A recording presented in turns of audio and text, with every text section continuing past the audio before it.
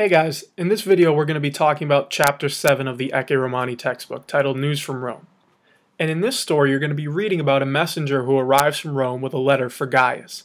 The grammar for this chapter is extremely important, as you're finally going to learn about declensions, which is a really foundational idea of how Latin works. We've been talking about it for the past couple chapters, we just haven't been using the word declension, and you haven't seen the full picture yet. In this chapter, you'll finally see it and understand more about Latin grammar. As always, we want to start with the vocabulary. And again, the key to it is learning the derivatives. So let's start with the word occupatus, which in Latin means busy. From this, in English, we get the derivatives of occupied and occupation. And again, it's holding the same spelling and the same meaning. If you're occupied, you're busy. Just like your occupation is your job, something that will keep you busy. From spectant, we get the words spectator, spectacle, inspect, and speculate in English. And spectant is a verb that means they look at or they watch, and it's holding that same meaning in English. A spectator is someone who's watching something, just like a spectacle is something that you watch. Nuntius in Latin is a word that means messenger. And it's coming from the verb nuntiare, which means to announce or report. And it gives us a bunch of English derivatives, such as denounce, announcer, enunciate, and pronounce. And you can tell that they're all holding this root of a messenger or a reporter. So for instance, an announcer in a sporting event is the person who's reporting details of the game to an audience. And if you think of enunciate and pronounce, it's talking about how you speak, which is what a messenger does. They're delivering a message. From wainit, we get the English derivatives of adventure, convene, intervene, and prevent. And the word wainit means he or she comes in Latin. And if you think of the word adventure, it's going off on a journey. You're going somewhere. And if you think of convene, you're coming together. All four of these words in English are holding on to that exact same meaning as the Latin. Salutat in Latin means he or she greets, and in English this leads to the derivatives of salute, salutations, and salutatorian, and all three are holding on to this meaning of greeting someone. So a salute in English is a greeting, just like salutations is another way of saying hello, and a salutatorian, for instance at a high school graduation, is the person who will give their speech first. So in other words, they're welcoming the crowd or greeting the crowd. You've actually seen this verb salutat before in its form of salve, which means hello in Latin. It's holding on to the exact same meaning, and it comes from the same root.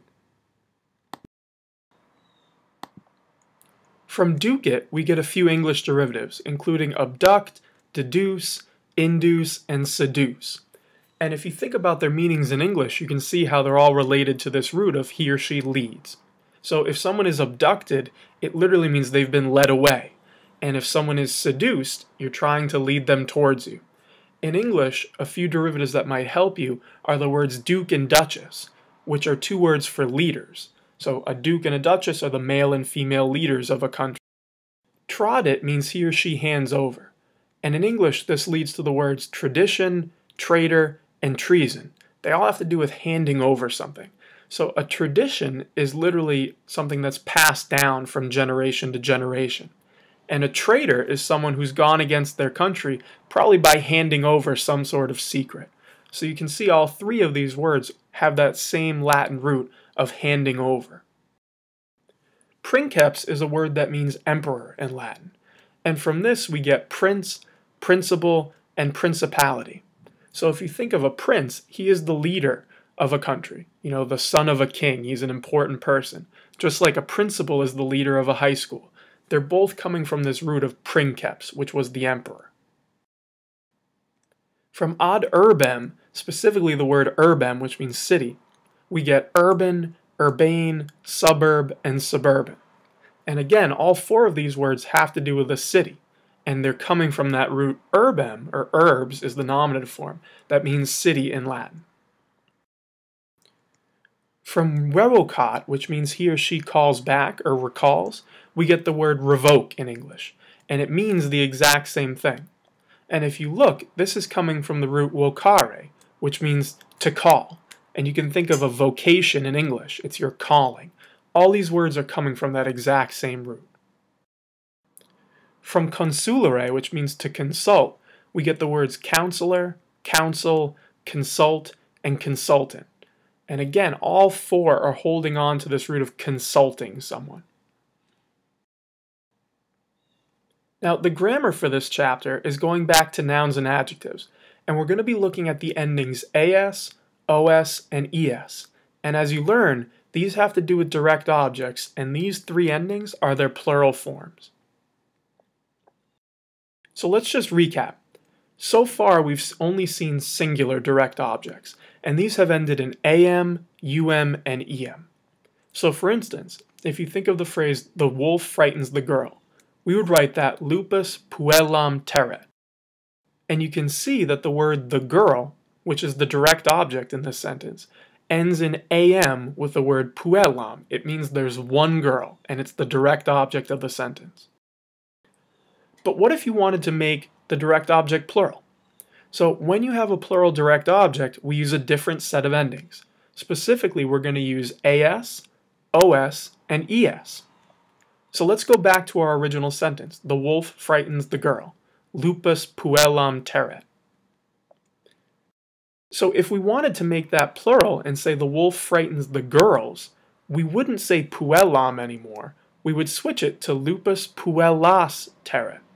Now we've changed the number from singular to plural, and it doesn't mean the wolf frightens the girl, it now means the wolf frightens the girls. So let's just review this idea quickly. So again, when you have a direct object that ends in am, to make it plural, we're going to switch it to as. Likewise, will become os, and em will become es. These endings are what you want to use whenever you have a plural. So the next idea in the grammar for this chapter is something called cases and declensions. Now these are two really important ideas, so you want to focus in on this part of the chapter, as this is the foundation for all of Latin. So first we want to ask, what is a case? And in Latin, nouns have different endings depending on how they're being used in the sentence. So for instance, if we take the phrase, the boy chases the wolf, the word the boy is being used in a particular way.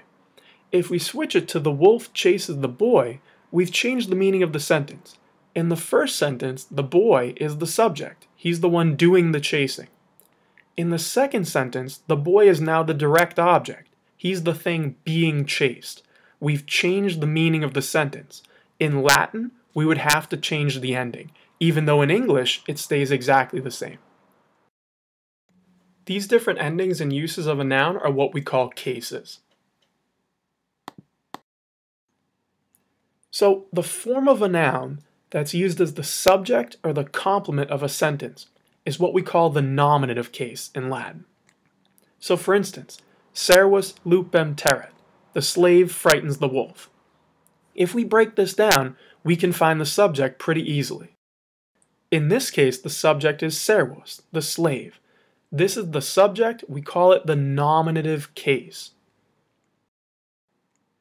The form of a noun used as the direct object of a sentence is what we call the accusative case. So let's go back to our sentence.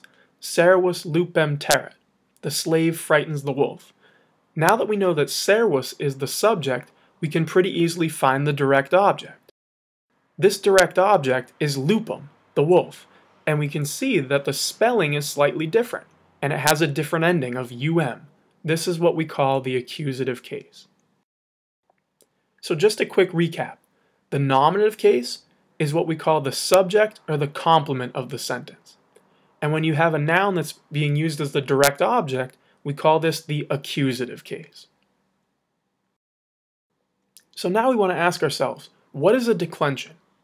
And in Latin, we group nouns into specific categories. These are what we're calling declensions. It's the grouping of nouns. And the nouns in each specific declension have the exact same endings. That's how we're grouping them together. So just a helpful hint. The noun endings within a declension are always the same. They don't ever change. And since they don't change, this makes them predictable. This means that if you know what declension a noun belongs to, you can always determine what ending it's going to have, and you can predict what its endings will be when it's used in a different way in the sentence. So what are these declensions? Well, we have the first three here, and we'll learn two more later on in the book, but for now, we have first, second, and third declension, and these are the endings that go with it. So in red, we have the singular and plural nominative, and in blue, we have the singular and plural accusative.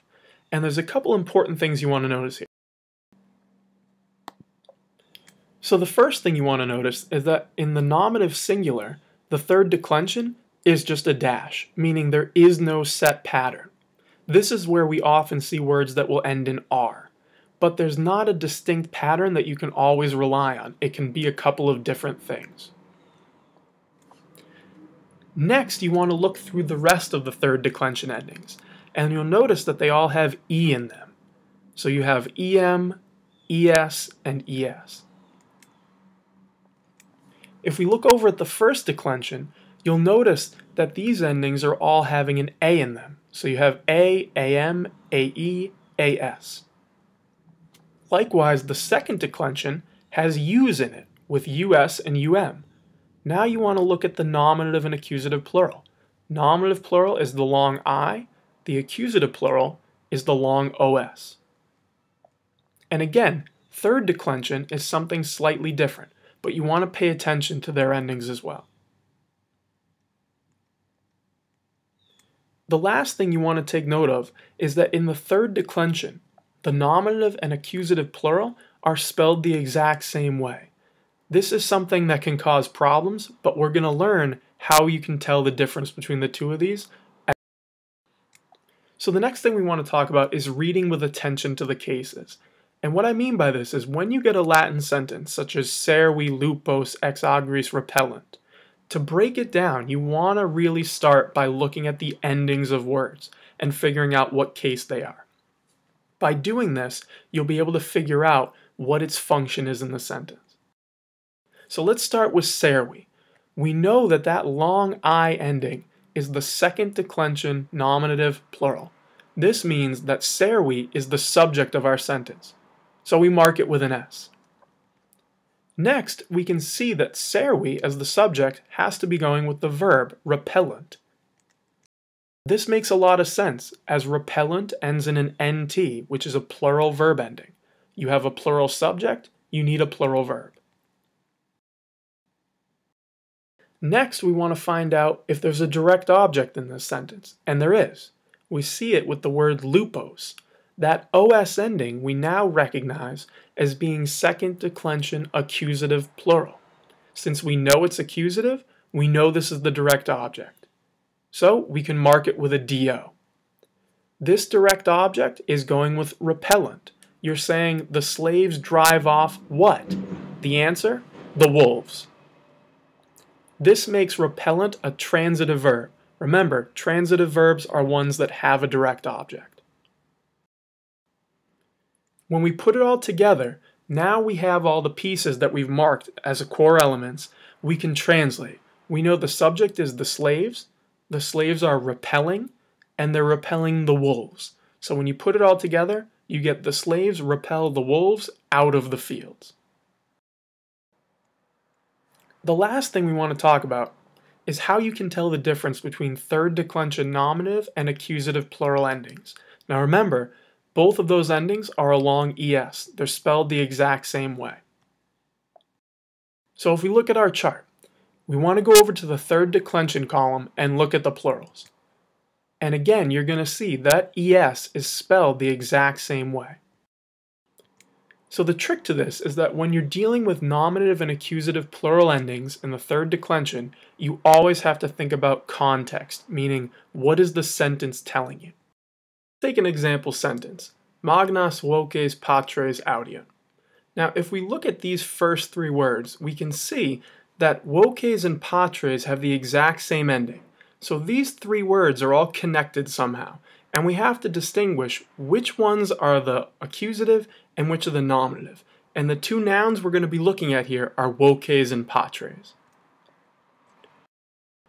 So to start, we want to take the adjective magnos, because we know that it's going with one of these nouns. So the options are magnos voces, which would mean the great voices, or magnos patres, which would mean the large or great fathers. We have to figure out which one is going with which.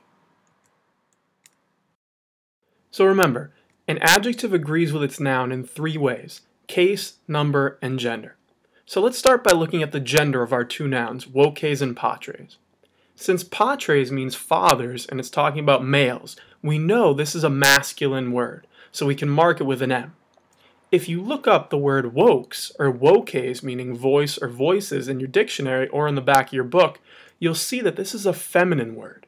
So we have two different genders happening here. So if we look at magnos, we can tell that this is a first declension plural accusative ending. And we can tell by the as that it's also going to be feminine. If magnos is in a feminine form, it has to be going with voces, because remember, it has to match up. Magnos cannot be describing patres.